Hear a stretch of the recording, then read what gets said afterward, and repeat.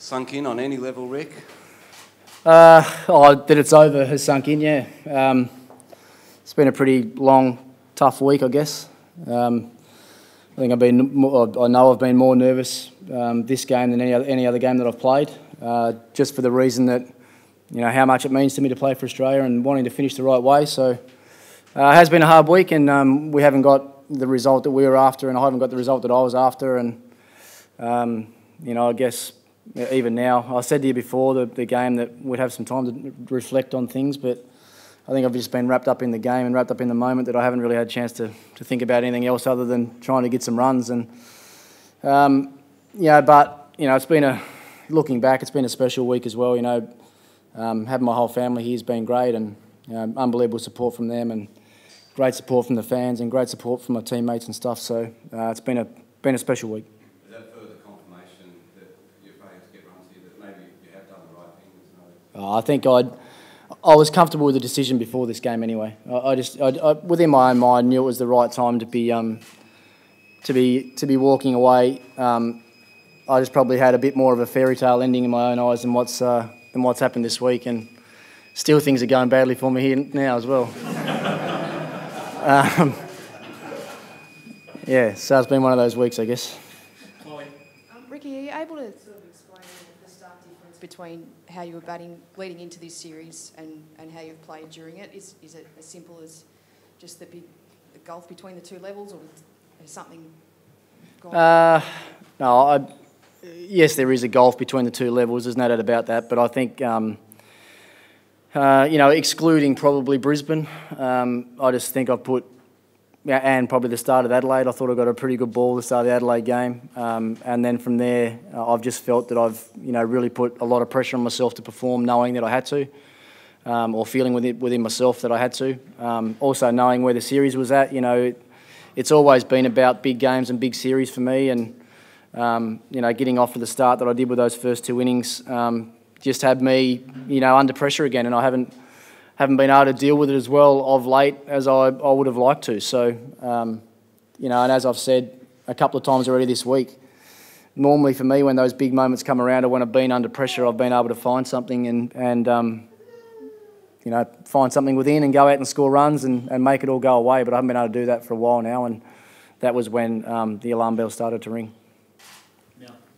Ricky, there's mythology that Bradman was misty-eyed when he went out to bat for the last time, but how did you feel walking out to bat last time with the crowd and then the guard of honour from the South Africans as well? Was it actually hard to focus on the moment? That caught me by surprise. The ovation, not so much, because I've, even in Adelaide, when they didn't know it was going to be my last game down there, I got a great ovation there, and Nathan Lyon got a great ovation the other day when he went out to bat. So I got my big ovation today.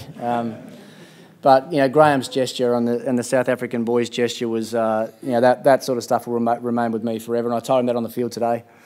So that was special. Was I? I was pretty pumped up for the moment. I just felt that there was one last, big push from me, and the game and the day was sort of set up for it, and it didn't last long enough. So, but even out of today, only being at the crease for 20-odd balls or whatever it was, it's a pretty special time, and I think everyone that's retired has no doubt felt that as well. Just would have been nice to have a few more next to my name coming off. Ricky, concentrate. Are you experiencing any relief now that it's over? Not yet. No, not yet.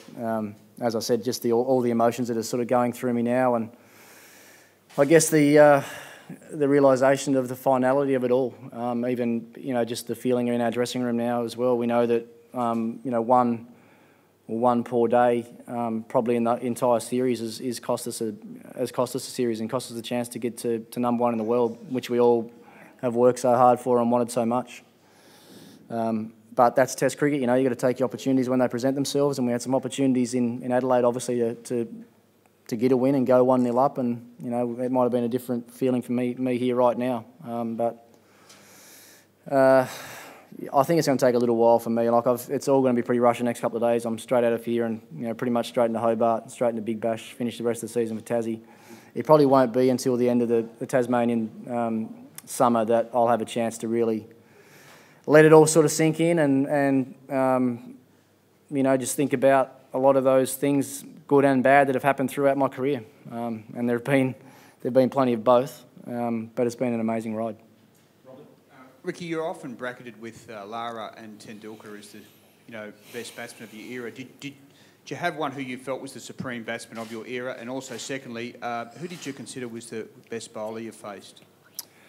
Yeah, look, I think I've probably been on record before as saying that I felt Sachin was probably the best player that I played against, and that's probably coming from more of a captain's point of view as well, knowing that he had so much success against us in our conditions and their conditions. But the other way to look at it is I probably lost more sleep on the eve of games against Lara because I knew that he could single-handedly win games for his team. And I think if the way that I judge players has always been on their ability to win games and win games by themselves, and Lara could certainly do that. And he probably did it more than what Sachin's done it for India. So, and it's hard to separate the class of player, those two guys. And I mean, you've got to put Callis in that bracket as well. And you put his wickets on top of what he's done with the bat. I mean, he came out of bat the other day and he looked at the board and he's averaging 57 in Test cricket. I mean, that's remarkable considering, the amount that he's had to bowl and all that sort of stuff as well. So, yeah, I've been, I guess, pretty blessed to have played in the era that I've played with so many great players and so many great batsmen playing in that era. And, if my name gets mentioned amongst them, then that's great. As far as the bowlers, I think Wasm Akram and Curtly Ambrose are probably the two outstanding quicks that I faced. And for different reasons. Ambrose for his ability just to make you feel like you couldn't score off him for long periods of time and never felt like he was going to bowl you a bad ball, and Akram for the exact opposite. You could get a few runs off him, but you just knew that there was an unplayable ball around the corner, be it with an old ball or with a new ball. So, and probably thankfully for me, I probably got both of those guys towards the end of their careers as well. So, yeah, I think those two, and I mean Harbhajan's the other one that probably caused me as much grief as much as anything. He got me out a lot of times and caused me a lot of grief. So, yeah, those guys through their careers could probably all put their hand up and say they had my measure. Yep, just over there. Ricky, do you have someone in mind who you think might be the ideal replacement for you in the team? Not that you guys wouldn't have on the front of your minds, I'm sure. I guess, I've just been pretty wrapped up in my own game the last couple of weeks to not think too much. I mean, Rob Quine is the obvious one, having come into the series, and he didn't perform the way he would have liked, but he's obviously the first choice batsman going into Brisbane. I know that Hughes and Khawaja are out there scoring runs almost every game they play now, and that was a point I made in the press conference before the game as well. It's actually really good to see those guys putting their hand up for selection, and whichever way the selectors decide to go with any three of those guys, I honestly can't see it probably coming outside of those three. Maybe Alex Doolan's name might get mentioned there somewhere as well for the big 100 he got against South Africa a couple of weeks ago. But whichever way they decide to go, I'm pretty confident that we know that Hughes can perform at this level. We've seen Khawaja briefly at international level as well, and he's obviously probably in the form of his life right now. So whichever way they go, you can guarantee you'll have a good replacement for me. 17 years of Test cricket, a lot of ups and downs. Do you have any regrets? Anything you'd do differently? No, not at all. I don't live my life thinking about regrets. I just, day in and day out, have got up and tried to make myself a better person and a better dad and a better player. And as you can see, I've got some work to do with one of those, which I'll enjoy, won't I?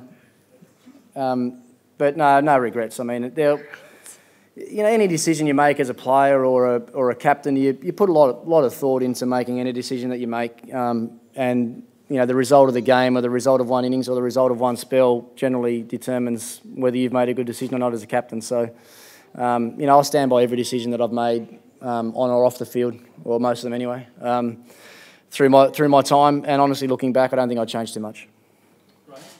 Ricky, when you made that decision and what you're thinking now, what was it you thought you'd miss most? I'll miss the mateship. I'll miss the dressing room. That's the stuff that's irreplaceable in your life, I guess.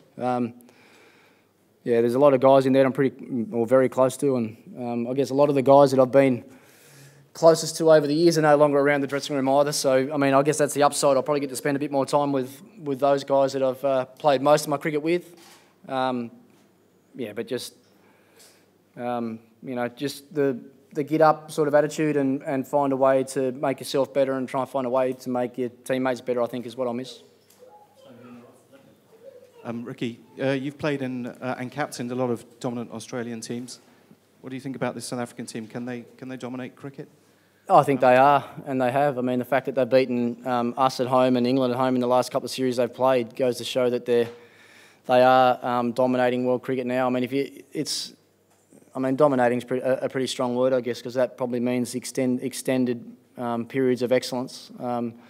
But South Africa, I guess, have always been up and amongst the top 2 or 3 teams in the world, and it's only been of late that they've really risen to the top and probably been clearly the best team. And they are a very good cricket team. We knew that coming into the series. We knew that we had to play our absolute best to win the series. And to tell the truth, we probably did that for how many days we played?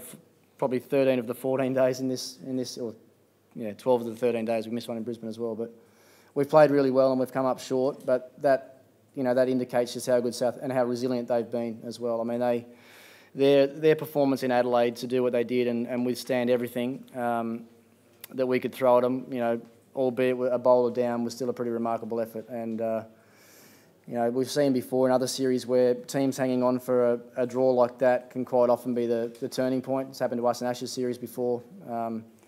They've obviously taken a whole lot more out of the Adelaide game than we did. They've turned up this game, and the cricket that they played day 2, with the ball first and foremost, but the way they batted that afternoon, I mean, that was them trying to impose themselves on the series, and they did it better than I've ever seen any team take a game away from an opposition team before. A lot of other teams that we've played against over the years that have been in a position like that have been too scared to do that and push the game forward, and I think that's what they did the other day was a sign that they had total belief in what they were doing. They were well planned. They're obviously well prepared in the way they wanted to go out there and play their cricket, and they put us under more pressure with the bat that afternoon and with the ball in the morning than I think we've been under in a long time. So they thoroughly deserve to walk away the winners of this series.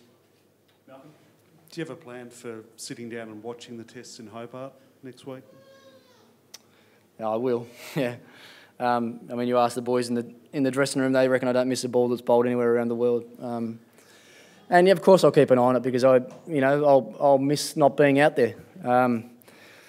I'll be interested to see who comes in and slots into the number 4 spot, and I'll be interested to see what the bowling attack looks like for Hobart. And the way it works out, I'll probably be down there anyway. I've got some training to do for the Hurricanes leading up to that game, so I'll probably be in Hobart just before that.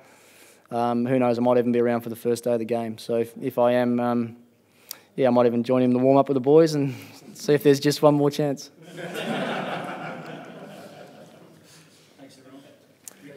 Yeah, I've got. Firstly, I've got a lot of people that I need to thank, and there's a few of them sitting over in the corner there that have been incredible over the last few years. Haven't you? My wife and my family have been great supporters and given up a lot to let me try and achieve the things that I've achieved in this game. So without them, it wouldn't have happened.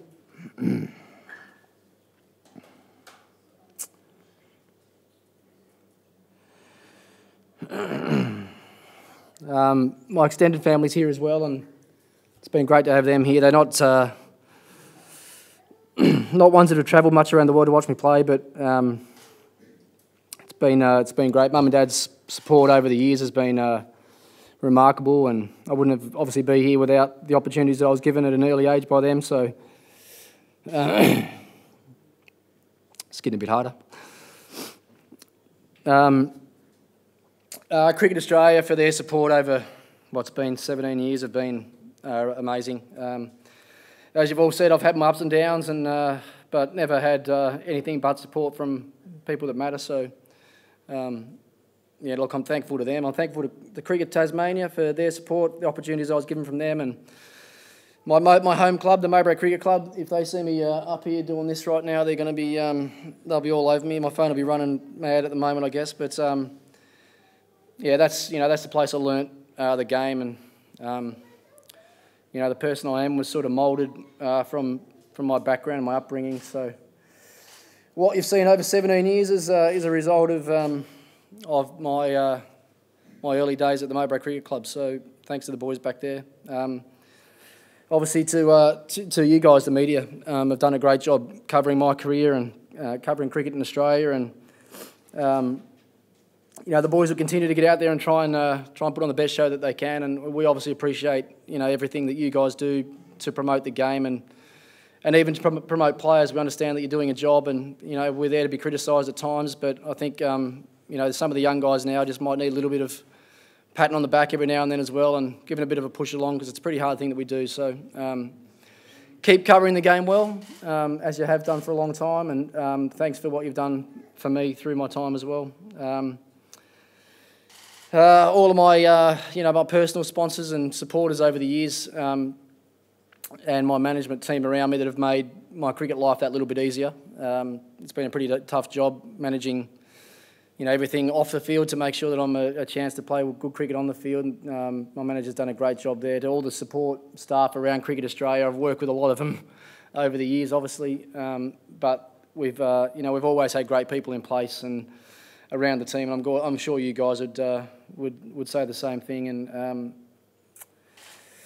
yeah, I think you know, I just hope I've left the team in a better place than it was when I started. I think every player that comes into international cricket or international sport wants to say that they can walk away with the place being and the team being in a better place than it was, and hopefully my impact and input on Australian cricket has left some behind. So, thank you.